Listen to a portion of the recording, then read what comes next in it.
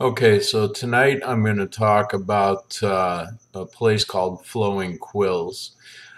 This is in my History of Web Poetry series of videos. And Flowing Quills was a poetry board on Yuku.com. It's still up. You can still go there. It was managed by a gal who went by the handle of Sandollar. And one of the moderators was Wanda. Wanda the Fable Weaver, she went by, and she's still a friend of mine, relatively, on Facebook. I'm also a moderator in that forum. It hasn't been used regularly in probably 6 or 7 years. It's still up. There's still archives of my friend Janine's poetry on there, as well as some of mine and a couple of other poets that I know have passed away. For instance, Poetic Peers, otherwise known as Ivor. Anyway, um, there's a lot of good poetry on there. There's also a lot of imagery on there. I went back looking through that place the other day, and there's a lot of poetic names I just haven't seen around in a while. Yuku.com has an awful lot of poetry boards on it. I know there's another one called the Airy, like kind of like from the Game of Thrones with the fortress with the moon door in it. Um, there's an awful lot of good poetry hiding around in these ghost town boards like this. I kind of wish there was some way to bring them back. I know Annette, aka Sand Dollar, ended up not being able to maintain the ad-free part of that forum, and it kind of went downhill from there. I don't know whatever happened to Annette.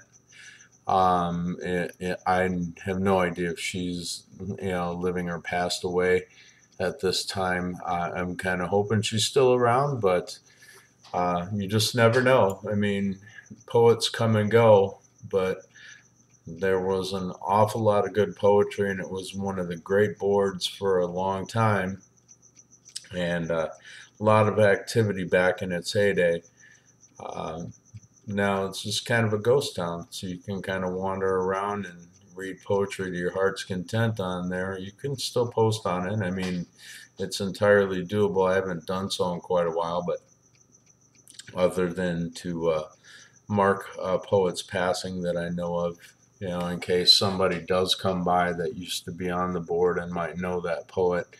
It's kind of funny. That's how the word spreads on the web is by going to boards you used to go to once every few months, and somebody might know what happened to someone else and then have posted something, and you might find out a week later, 6 months later, a year later, who knows. But anyway, Flowing Quills on Yuku. The main forum on there, the main open forum for freestyle poetry, was called Crossroads. And then Tapestries was more of the graphic arts and pictures, photography type forum. There was one called Miniatures, which was for short stories. Mm. Yeah, there's a lot of different boards. Usually these poetry boards online will have like a lounge area where everybody can just general chat. It's not really for poetry at all. It's just talking to each other and having conversations. And then there may be things like archives of various poets for poetry. There might be rooms for specific forms of poetry, formal forms, workshop areas where you can learn forms or practice forms. Also, There could be ones sometimes for dark poetry, you know, that's a lot more melancholy and or angry, that type of stuff. Then there's usually just a free for all freestyle poetry and prose forum, and yeah, that's kind of the way it runs.